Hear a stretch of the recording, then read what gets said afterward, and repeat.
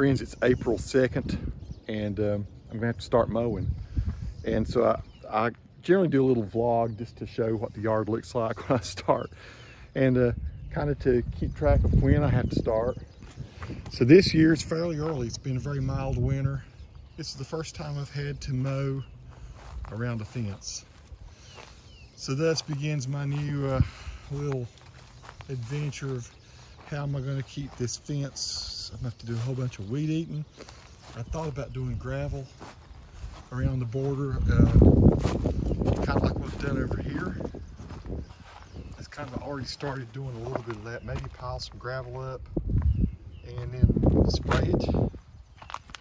So it may be that since I can get gravel pretty cheap around here, gravel's fairly inexpensive, I could buy some loads and start doing that just to keep from having to weed eat around this crazy fence. But here's kind of how ragged you see things are looking.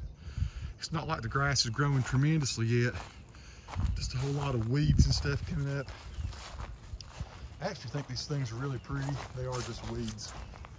Folks, I don't know what all, I don't know a whole lot about plants. I'm not a big plant person like my wife is. I just know I gotta keep them beat back.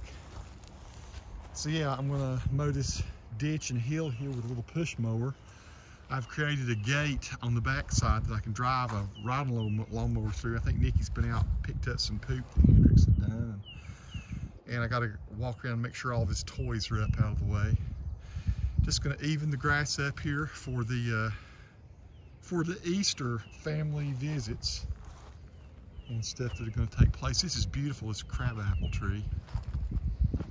Wow, really pretty. It was cold last night, there was a freeze. But Nikki bought this about 3 years ago, and boy, it's really thriving. It was a much smaller, thin little old tree. But I'd say it's about probably 12 feet tall now.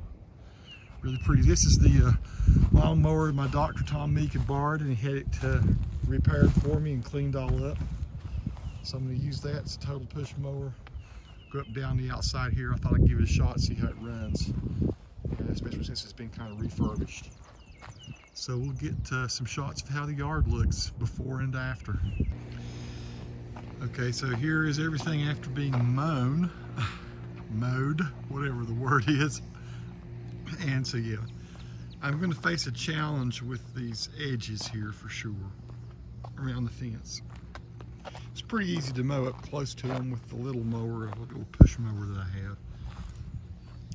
But I'm gonna have to come up with some sort of strategy. I hate to just kill the grass there and have just dead looking grass. I'm thinking the way to go would be to put better than that right there, more like what we're seeing up here ahead of us, kind of gravel around the fence, and then spray that so that it's not just old bare dirt like what we see there. The other thing I'm gonna have to do, I think I'm gonna have to go ahead and shovel all these little dirt where I've dug these holes.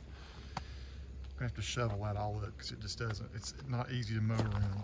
Here's how the little path looks now that I've finished putting a little rock wall around it. I shot some pictures of it, put it on Facebook last week. I think I did do I did a video about that. Nikki came and picked up some sticks and stuff. We're gonna burn a bunch of the stuff that's over here tonight and make us a little fire. So that's coming. I see Nikki went and put the toys, the dog toys, up against the trees and stuff. So I wasn't going to mow around where the mulch is.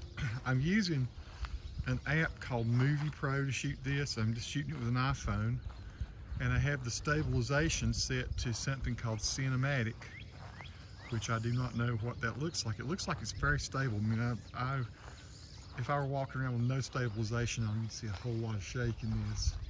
So this is somewhat of a test. It's a yard video. It's also something of a test here to see how this cinematic stabilization works. I am hopeful that the figs I planted down here will eventually bear. I don't know. The bad weather comes in across that gap over there. And so there's a fig tree right there in the foreground. Peaches and pears and apples don't mind the bad weather at all.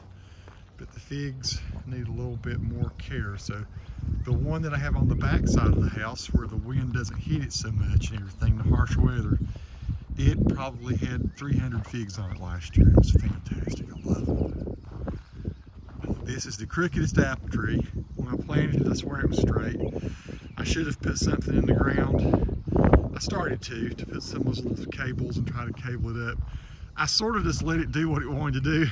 All the apple trees decided to lean. You can see which way the wind blows. The wind blows hard from that direction there, and apples are just tender. Now the peaches over there and the pears didn't bother them. They're straight as an arrow.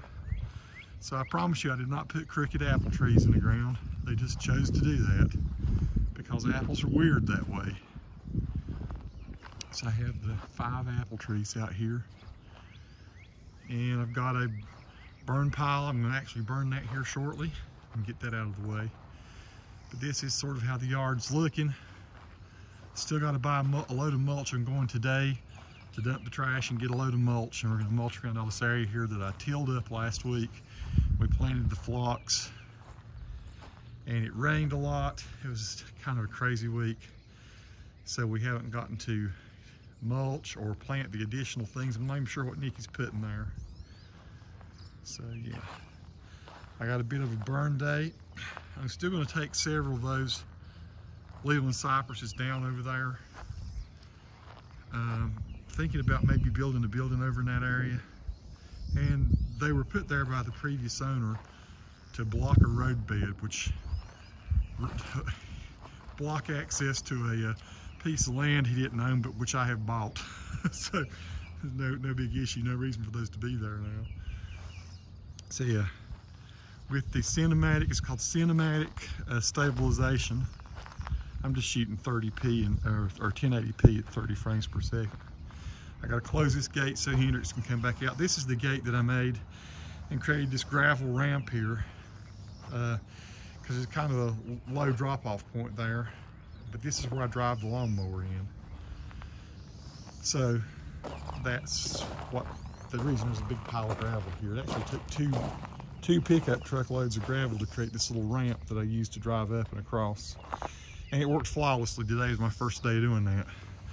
I used the stick here. Since the gate sort of wants to close on its own, I didn't hang it, I guess, the best in the world. So I have to use that to keep the gate open. I got so much more to do. So much more. Every spring it's just a challenge. I have to spray some poison around in the gravel to keep the little weeds and stuff from coming up in the gravel, and they need to put some new gravel down. Just so much to do, folks.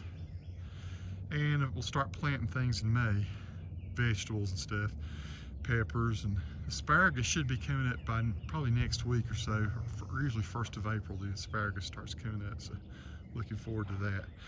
Over here is the fig tree that has thrived. So you can see it's on the back side of our property. Might as well walk over here and take a look. It's about 8 feet tall now. So I planted this one the same time I planted the others, and it's probably 10 or 12 feet across. I'd say it's at least that.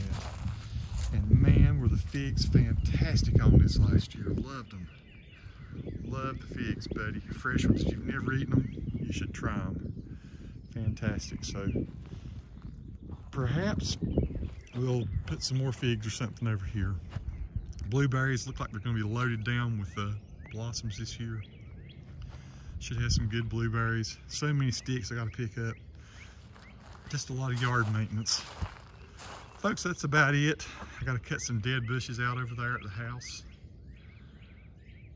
All these things are coming for me. Just keep me fit, keep me moving around and staying healthy, hopefully. Peace to everyone who watches the channel.